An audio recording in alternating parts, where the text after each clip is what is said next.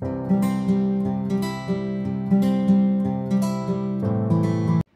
Everyone, तपाईहरुलाई फेरि पनि स्वागत छ हाम्रो च्यानल एजुकेसनिफाईमा। आज चाहिँ हामी साउन्ड एन्ड वेभ्सबाट केही क्वेसनहरु गर्न गइरहेका छौं। यदि तपाईहरुले हाम्रो प्रिभियस भिडियोहरु हेर्नु भएको छैन भने हाम्रो प्रिभियस भिडियोहरु सबै IOE रिलेटेड छ, सेक्टेड गरेर चेक गर्नु होला है त। अब ढिला नगरिकन क्वेसनतिर लागौं है त। In लंगिट्युडनल wave pressure is maximum at लंगिट्युडनल वेभ्समा चाहिँ प्रेशर मैक्सिमम एट कम्प्रेसनमा हुँदो रहेछ क्या। कम्प्रेसनमा हुँदो रहेछ। हाम्रो वेभ त कसरी ट्राभल गर्छ, यस्तो यस्तो यस्तो भएर यस्तो हुन्छ, अनि कुचु कुचु कुचु कुचु कुचु हुन्छ यस्तरी, अनि फेरि यस्तो यस्तो यस्तो हो। कम्प्रेसन भन्छ यस्तो कम्प्रेस्ड भागमा चाहिँ प्रेसर बढी हुँदो रहेछ, यस्तो भागमा चाहिँ प्रेसर हाई हुँदो रहेछ। अब अर्को क्वेसन हेरौँ है त। क्वेसन नम्बर 2 मा angle between particle velocity and wave velocity in transverse वेभमा चाहिँ π/2 90 हुँदो रहेछ क्या। अब हामीलाई के थाहा छ, ट्रान्सभर्स वेभ भनेको त के हो? ट्रान्सभर्स वेभ भनेको त पार्टिकल भेलोसिटी त वेभ भेलोसिटीमा परपेन्डिकुलर भएर ट्राभल गर्ने हो नि त। यो त परपेन्डिकुलर भनेपछि त 90 डिग्री हुन्छ, π/2 भयो। क्वेसन नम्बर 3 मा हेरौँ है त। क्वेसन नम्बर 3 मा के भनेको छ भन्दाखेरि the progressive wave of equation, यो इक्वेसन दियो where x and why are in metre, then the wrong answer. Wrong answer चाहिँ कुन हो भनेर चाहिँ अब फर्स्टको चेक गरौँ है त, फ्रिक्वेन्सी। यसको लागि हामीलाई y = 3 cos 60t + 2x रहेछ। अब योबाट हेर्दाखेरि यहाँनिर हेर्नु है त, यो भनेको ओमेगा टी = 60t भयो हैन। अब ओमेगा भनेको 2πf, यो t र यो t गयो = 60 भनेपछि फ्रिक्वेन्सी भनेको त कति भयो, 60/2π हुँदो रहेछ, 60/2π हुँदो रहेछ। यो भनेको 30/π र हामीलाई फ्रिक्वेन्सी कतिको छ, 30 हर्ज भनेपछि यही नै which is the wrong answer भने नि त। यो रङ हुनु भयो, फ्रिक्वेन्सी त 30 हुनु भयो। अब तपाईलाई लागिरह्यो होला हामीले यसलाई साइनमा कन्भर्ट गर्नुपर्छ, यस्तो यस्तो इक्वेसनहरुमा गर्न पर्दैन। जस्ट सिम्पल एउटा मात्रै दिएको छ भने खासै यो फरक पर्दैन है, केही पनि यो चेन्ज गर्न पर्दैन। दुईटा इक्वेसन कम्पेयर गर्न पर्ने छ भने चाहिँ यसलाई पनि साइनमा लिएर जानुपर्छ। अब यो क्वेसनमा चाहिँ velocity of sound is independent of pressure change कसरी भन्नुहुन्छ हैन। हामीलाई के थाहा छ, प्रेसरको फर्मुला भनेको त V भनेको √r p/ρ हो एउटा, अथवा √r pv/m हो एउटा, अर्को भनेको √r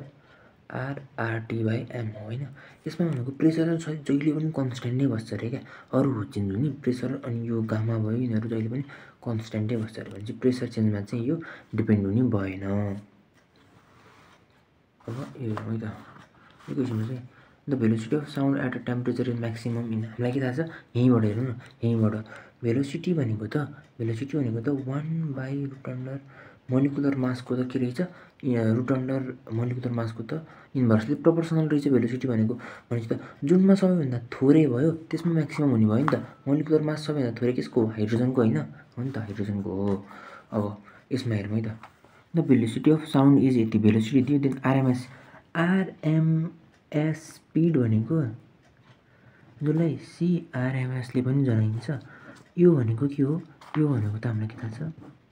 3p/ρ हो नि, 3p/ρ हो। अनि भेलोसिटी इन एयर v को फर्मुला भनेको त √r rp/ρ भयो नि, rp/ρ भयो। अब हामी यसलाई इक्वेसन I मान्दियौँ, यसलाई इक्वेसन II मान्दियौँ भनेपछि त इक्वेसन I /II गर्यौँ भने त के हुने भयो, अरु सबै काटिन्छ, CRMS अपनमा भेलोसिटी हुने भयो एउटा हैन, = अनि यो भनेको चाहिँ √r, यो भनेको चाहिँ 3/गामा यति हुने भयो नि त, 3/गामा हुने भयो हैन। अब यहाँनिर हामीलाई के थाहा छ भन्दाखेरि हामीले चाहिँ यहाँनिर यो स्पिड अफ मोलिक्युल भने हैन, मोलिक्युल भनेपछि जहिले पनि गामाको भ्यालु चाहिँ 1.4 नै राख्दिने क्या। यो चाहिँ जेनरलाइज्ड वाला हो क्या, चाहिँ कमनली हामीले 1.4 नै युज गर्छौँ है त हो। यो भन्यो भने हाम्रो CRMS = यो भेलोसिटी त हामीलाई 300 देखायो नि क्वेसनमा, 300 अनि 3/1.4 मिटर पर सेकेन्ड आयो भनेको अप्सन ए राइट रहेछ। A string of length 1 meter and mass 5 kg hangs freely from a fixed point भनेको छ हैन। र फिक्स पोइन्टबाट चाहिँ लेन्थ 1 मिटर र मास 5 kg भएको चाहिँ एउटा स्ट्रिङ छ अरे, त्यो चाहिँ फ्रीली ह्याङ भइरहेछ अरे हैन। Then the velocity of transfers wave along the string at a distance 0.4 मिटरमा चाहिँ थाहा पाउनु पर्यो from the free in as भनेको छ हैन। यस्तो आउने बित्तिकै यो भेलोसिटी सोधे नि, भेलोसिटी अनि स्ट्रिङमा सोध्ने बित्तिकै लेन्थ दिएको छ, मास दिएको छ नि, भनेपछि हाम्रो डाइरेक्ट फर्मुला भेलोसिटी भनेको रुट अन्डर एक्सजी हुँदो रहेछ क्या, एक्सजी हुँदो रहेछ। एक्स भनेको हाम्रो डिस्प्लेसमेन्ट, कति तल चाहिँ क्या हो यो हो नि त, हो भनेपछि यो 1 मिटर छ, 1 मिटरको केसमा चाहिँ 0.4 भयो भनेपछि 0.4 × 10, हामीलाई यति 10 भनेको त 10 अथवा 9 पनि जति राखेको हुन्छ, 10 भनेको ग्राभिटीले पनि तानिरहेको छ स्प्रिङलाई, भनेपछि यो भनेको त 2 मिटर पर सेकेन्ड आउने रहेछ। अप्सन ए राइट भयो। भनेपछि हामीले यो चाहिँ फर्मुला एउटा याद गर्नु पर्यो। यस्तो स्ट्रिङहरूको केसमा आयो भने भेलोसिटी निकाल भन्यो भने कति क्वेसनमा दिएको छ, 0.4 दिएको छ नि त, हो एक्सको ठाउँमा 0.4 राखिदिने अनि जीले चाहिँ रुट अन्डर भएर मल्टिप्लाई गरिदिनु भइहाल्छ। क्वेसनमा चाहिँ velocity of sound in hydrogen is भी भनेर भेलोसिटी दियो, यति भी दियो। Velocity of sound in mixture of hydrogen and oxygen, मिक्सचरमा चाहिँ थाहा पाउने रे क्या, हाइड्रोजन र अक्सिजनको मिक्सचरमा चाहिँ यो 4:1 भनेर बाई भोल्युम, यो भोल्युम चाहिँ यसले दियो 4.1 भनेर भोल्युम चाहिँ दियो भनेपछि भेलोसिटी चाहिँ हामीले थाहा पाउने हो अरे क्या, भेलोसिटी थाहा पाउने हो अरे। भनेपछि हामीलाई के थाहा छ, डेन्सिटी अफ मिक्सचर निकाल्नु सबभन्दा सुरुमा। डेन्सिटी अफ मिक्सचर भनेको के हो, डेन्सिटी भनेको मास बाई भोल्युम होइन, भनेपछि mass of hydrogen plus mass of oxygen अपनमा volume भनेको भोल्युम अफ हाइड्रोजन प्लस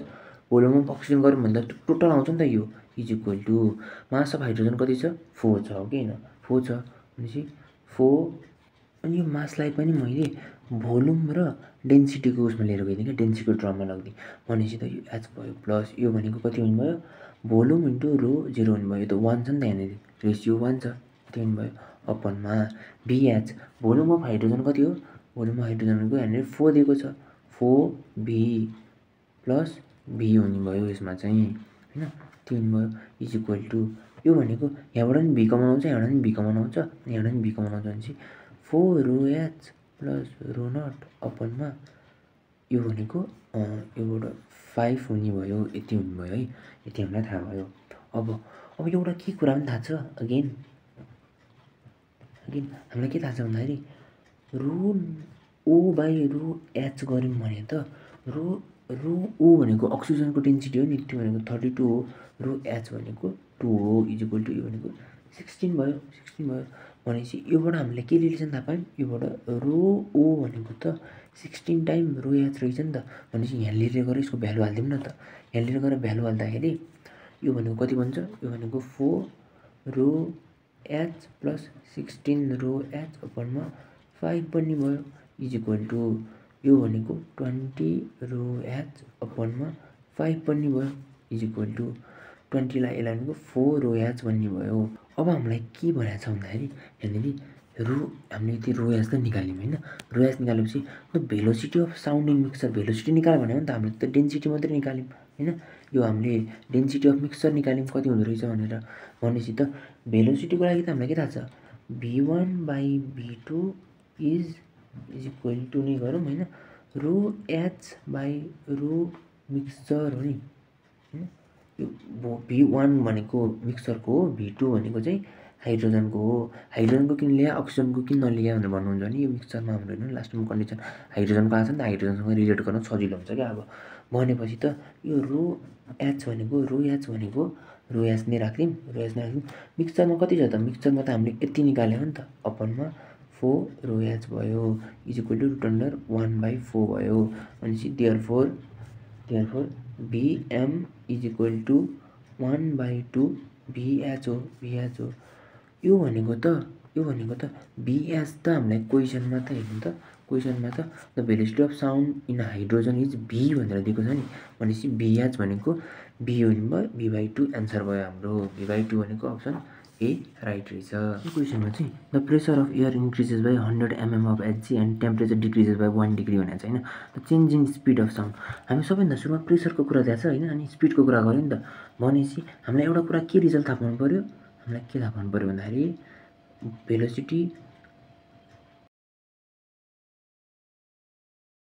यदि थाहा पाएपछि केसमा हुन्छ त टेम्परेचरको दिएको छ कुरा भनेपछि भेलोसिटी भनेको रुट अन्डर टीसँग डाइरेक्टली प्रोपोर्सनल हुन्छ हो कि होइन भनेपछि चेन्ज इन भेलोसिटी भनेको त यो यसको पावरमा त कति हो यो भनेको त टीको पावर 1/2 हो नि त 1/2 हो अनि अब हामीले यसलाई टी गरौँ अनि पावरमा 1/2 भनेपछि त अगाडि आउँछ नि त यो त हामीले के गर्यौँ यसमा इरर क्यालकुलेसनको हामीले कन्सेप्ट लगायौँ इज इक्वल टु अर हामीलाई के भनेको छ भने के निकाल भनेको छ change in speed of sound होइन change in speed of sound भनेको हो is equal to V into 1/2 into del T by T भयो इज इक्वल टु अनि हामीलाई यहाँनिर भेलोसिटी भनेको कति हो 332 into 1/2 into temperature decreases by 1 degree भनेको छ नि त हो भनेपछि चेन्ज इन टेम्परेचर भनेको 1 डिग्री भयो होइन अपनमा टोटल भनेको 270 केल्भिनमा हुनुपर्छ है जहिले पनि यो चाहिँ इज इक्वल टु यो भनेको 0.61 सेन्टिमिटर पर सेकेन्ड आउँछ अप्सन डी राइट रहेछ यो चाहिँ एकदम मिठो कन्सेप्ट चाहिने खालको क्वेसन छ यो क्वेसन पनि हेरौँ है त a man is standing between two clips एउटा यस्तो खालको क्लिप्स छ अरे यहाँनिर यस्तो खाले क्लिप्स छ अरे यतापट्टि अनि यस्तो खाले क्लिप्स छ अरे एउटा यस्तो खाले क्लिप्स छ अरे दुईवटा भनौँ होइन दुईवटा क्लिप्स छ अरे अनि त्यो मान्छे चाहिँ सपोज यो मान्छे चाहिँ ठ्याक्कै यिनीहरूको बिट्विन भनेपछि बिचमा उभिएको छ अरे क्या एक्स मानौँ यतिलाई वाइ मानौँ होइन यतिलाई वाइ मानौँ यतिलाई एक्स मानौँ अनि if he collapse his hand and starts hearing a series of echoes at interval of 1 second भनेको छ होइन यसले चाहिँ यहाँनिर ताली बजायो अरे ताली बजाएपछि चाहिँ यसले 1 सेकेन्ड पछि चाहिँ इको सुन्न थाल्यो अरे क्या भनेपछि हाम्रो सबैभन्दा सुरुमा के गर्नु पऱ्यो भन्दाखेरि यसले यतापट्टि भनेको चाहिँ 1 सेकेन्ड पछि चाहिँ इको सुन्न थाल्यो अरे भनेपछि T1 भनेको हाम्रो 1 सेकेन्ड हुने भयो अनि T2 भनेको फेरि के भनेको छ सिरिज अफ इको भनेको छ नि त अनि 1 सेकेन्डमा चाहिँ T1 1 सेकेन्डमा चाहिँ यसले इको सुन्यो भने फेरि अब 2 सेकेन्डमा भनेको चाहिँ यसले यस्तो हुन्छ नि त सबैभन्दा सुरुमा यता ट्राभल गर्छ यसले इको सुन्यो अब फेरि यहाँसम्म आइसक्यो यो इको भएर अनि यता गएर फेरि यता आउनु पऱ्यो नि त भनेपछि 2 सेकेन्ड अनि अब T3 भनेको 3 सेकेन्ड त्यसरी गइरहेको थियो बढिरहेको थियो T1 प्लस T2 भनेको त कति हुन्छ टाइमको फर्मुला भनेको त हाम्रो के हो एक्स बाई भी हो होइन एक्स बाई भी भनेको डिस्टेन्स बाई भेलोसिटी हो एक्स बाई भी हो प्लस वाइ बाई भी हो तर यो हेर्नु त इको भनेको त के हो एकचोटि यता जानु पऱ्यो यता जानु पऱ्यो नि त दुईचोटि डिस्टेन्स कभर गर्छ नि त भनेपछि 2 लगाइदियौँ हामीले यति अब T1 भनेको 1 छ प्लस T2 भनेको 2 छ is equal to 2 common लिगौँ x भनेको एक्स नै राखौँ 2/में भी कमन लिगौँ एक्स प्लस वाइ गरौँ अनि एक्स प्लस वाइ भनेको हाम्रो टोटल डिस्टेन्स होइन त distance between two Cliff total distance भनेको यति हो भनेपछि यो भनेको टोटल 3 भयो अनि 3 into भी/में 2 is equal to total डिस्टेन्सलाई D भन्ने मैले is equal to 3 into velocity भनेको 330 गरौँ अपनमा 2 गरौँ यो भनेको 510 मिटर आउँछ 510 मिटर आउँछ यसमा केही गरेकै छैन क्या यसमा क्वेसनले के भनेको छ भन्दाखेरि सिरिज अफ इको चाहिँ 1 सेकेन्ड पछि सुनिन्छ अरे भनेर भनेको छ एकचोटि यता गएर यता आउँदाखेरि 1 सेकेन्ड भयो होइन 1 सेकेन्ड भयो फेरि अनि अब यहाँ आइसकेपछि त यता गएर यता आउनुपर्छ नि त टोटल टाइम त 2 सेकेन्ड लाग्यो नि त यति 1 सेकेन्ड जस्तै यहाँदेखि यहाँसम्म पुगेर आउनलाई 1 सेकेन्ड लाग्छ भने यहाँदेखि यहाँ पुगेर फेरि यहाँ आउनलाई 1 सेकेन्ड नै लाग्छ हो कि 1 सेकेन्ड लाग्छ तर टोटल भनेको यो पनि जोडिन्छ टाइम होइन टाइम जोडिन्छ भनेपछि टोटल भनेको चाहिँ 2 सेकेन्ड हुन्छ क्या यसमा टाइम लाग्ने चाहिँ 2 सेकेन्ड हुन्छ यहाँदेखि यहाँ आउनलाई चाहिँ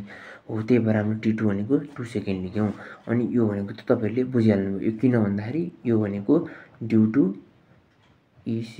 इको हो सो आजको लागि चाहिँ यति नै थियो आई होप तपाईँहरूलाई यो भिडियो मन पर्यो होला यदि यो भिडियो मन पर्यो भने हाम्रो च्यानललाई लाइक गर्नु होला हाम्रो च्यानललाई सब्सक्राइब गरिदिनु होला र आफ्नो साथीहरूसँग पनि सेयर गर्नु होला है त हस् थ्याङ्क यू भेरी मच